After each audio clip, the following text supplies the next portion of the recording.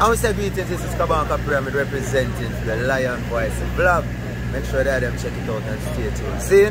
Rastafari blessings every time. I said. Yeah. Free higher gift. Focus. Preparation. Determination. Yeah. That's the key to redemption. How was the journey? Because it's over 20 years now that you've been acting consistently. Most people come into the business a few years, they come in, they don't last. What do you think has been the ingredient that has allowed you to last for so long as a working actor? This is your primary source of income. And I want to, for all the young creators out there, I bring people like Mark here because I want you all to see discipline, hard work. You may not be the big movie star, but you're still able to have a consistent life, make a living, a good living at that. You bought a house, different things that you've been able to do as a result of acting. But what do you think has been your secret, or for lack of a better word, what has been your process in terms of being able to have such longevity in the business? There's so many angles when it comes to entertainment. As you know, right? It's you have to look presentable. You have to stay up on top of your crafts. You have to you have to network. Yes. You have to be very observant, and you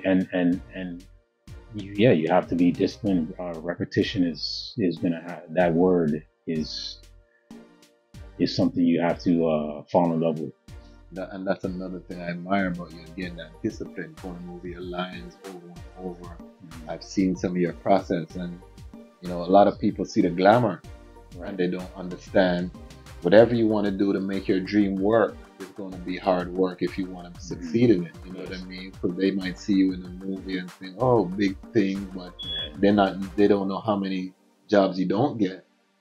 You know what I mean? And they don't know how much time you have to submit when you don't feel like it. You got to still submit the tapes. I mean, back in the day, you had to go into auditions. Yeah.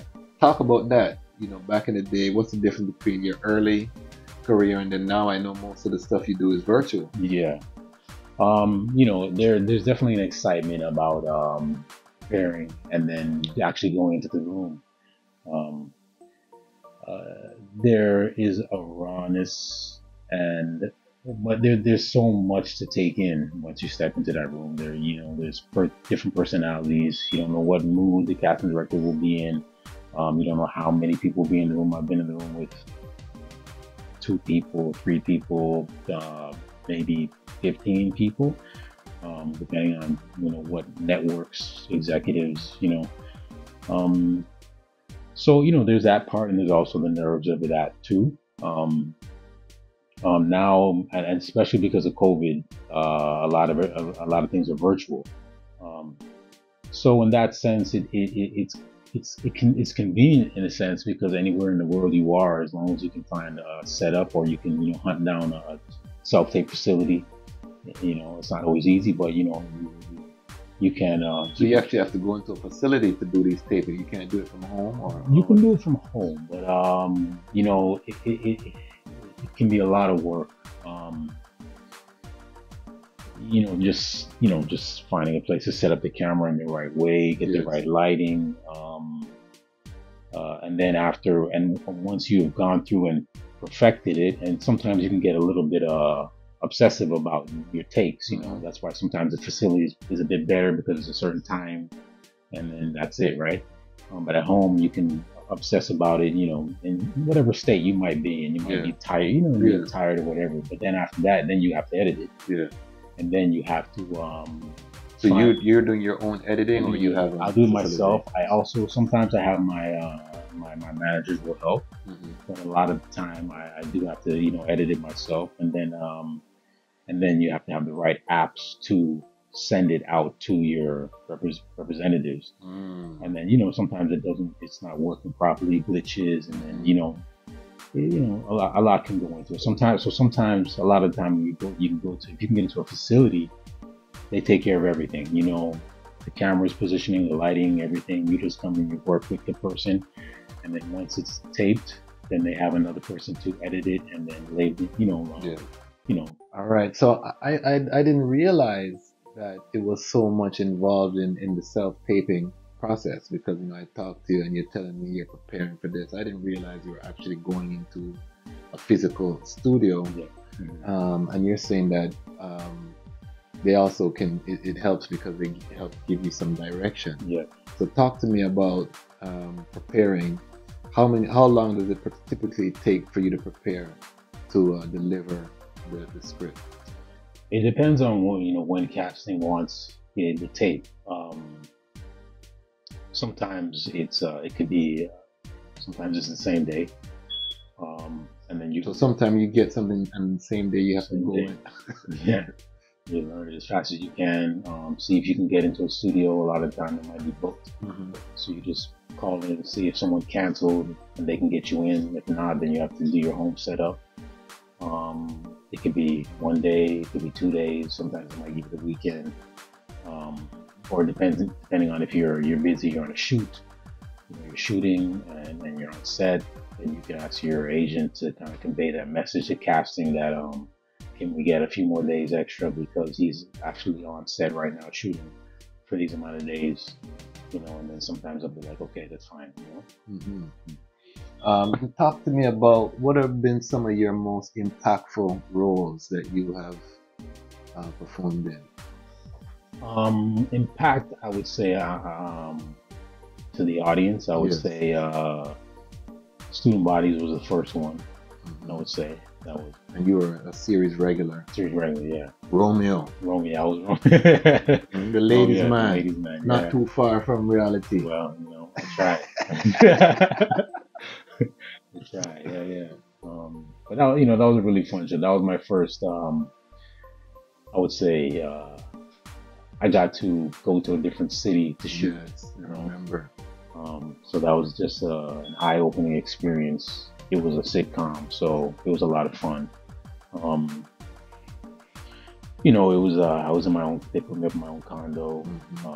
It was, you know, producers taking us out to dinners and stuff like that. Learning, you know, how to be on set. You know. Preparing, all the other stuff that comes with.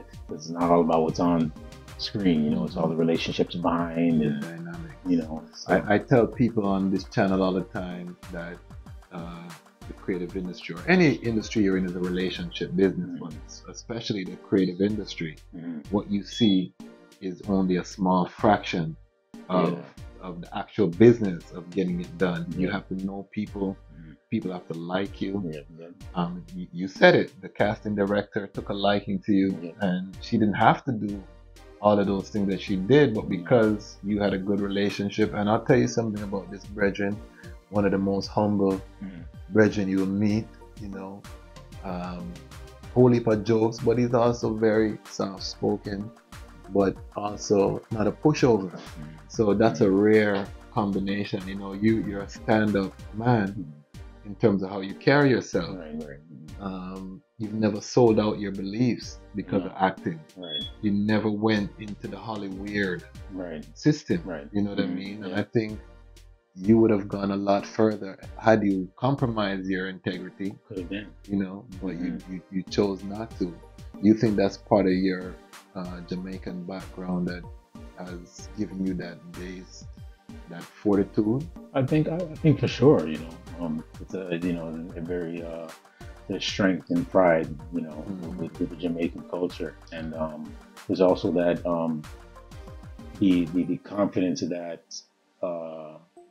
you know, there's something about the island that is very gifted, you know, and the people, you know. So I mean, yeah, I definitely feel like I have a quiet strength, you know, and I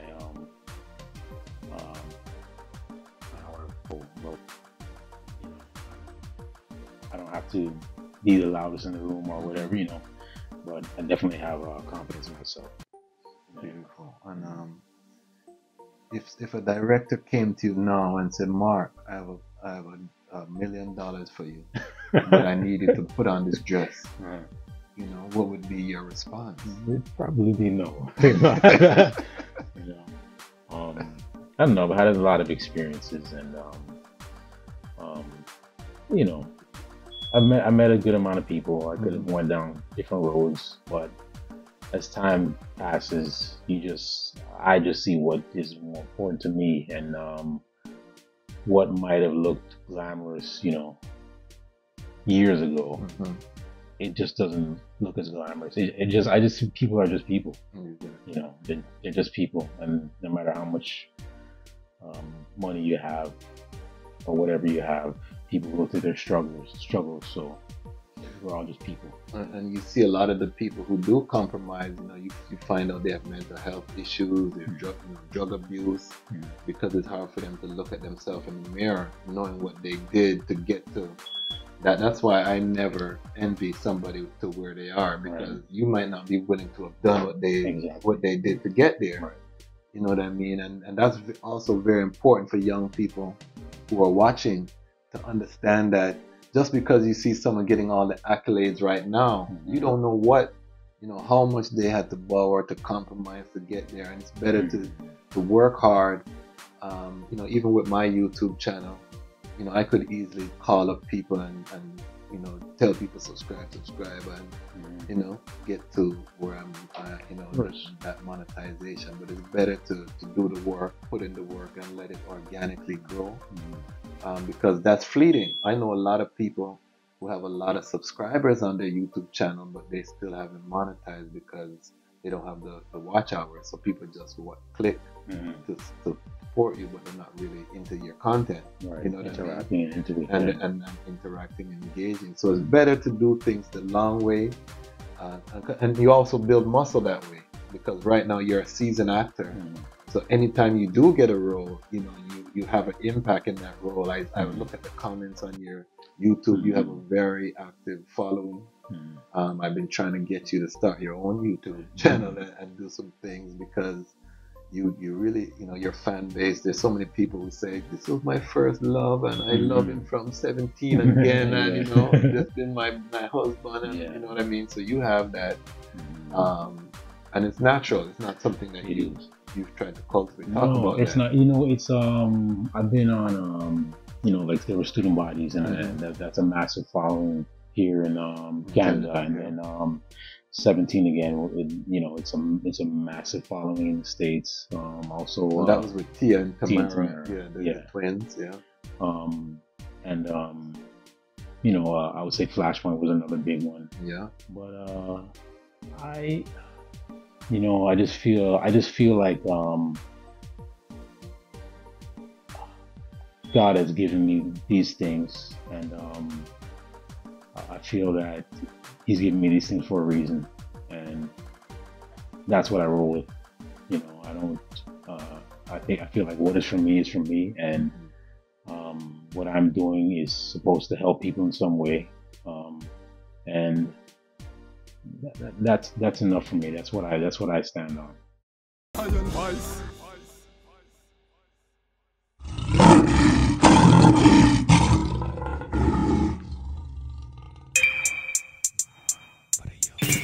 Yeah, free higher gift, focus, preparation, determination. Yeah, that's the key to redemption. Haile Selassie, I'm a Gideon. Hey yo, this is for the people who stay in court with either criminal cases or child support. It's either entertainment or go play sports. That's the choice that them give you when your skin is black. The ghetto neighborhoods, they was filled with crack. Hard to move to the other side of the tracks. We work all day, plus we paid our taxes. Still Babylon treat us like we second class. Wanna profile us when we stepping past, and when we drive, they follow with them lights. A flashback, remembering back in the past. Escape plantation, crawl through the grass. When Babylon fall, then we we all would laugh. They keep building them walls, but them all will crash because the people must be free. Exodus, well that's a must for me. We stay hungry when we on the grind. We stay hungry cause we was born to shine. We stay hungry, we gotta use our mind. We stay hungry, ain't got time to waste time. Stay hungry when we on the move. We stay hungry, ain't got no time to lose. We stay hungry, we got our minds to use. We stay hungry, tell them knowledge is your food. Hey yo, this is for my people who stay at work all day. Said them gotta work for them pay. Sometimes it hurt, but them still find a way to make ends meet. Sometimes them gotta pray. Some slave in them jobs till them old and grey. I'd rather live like an angel, fly away. Some say that they wanna be a thug, they just wanna be respected. No love, that's why they stray. Some drunk off a Hennessy in Alizé. Some just punks, I could spot them a mile away. Cause their style is wild, but mine civilized. Cause it's coming from the banks of the Nile. Tell Babylon, release the juvenile so the youths can see what them want to achieve. Proper education, that's what we need. Tell the youths that it's better to know than to believe. We stay hungry when we on the grind. We stay hungry cause we was born to shine. We stay hungry, we gotta use our minds. We stay hungry, ain't got time to waste time. We stay hungry when we on the move. We stay hungry, ain't got no time to lose. We stay hungry, we got our minds to use. We stay hungry, tell them knowledge is our food.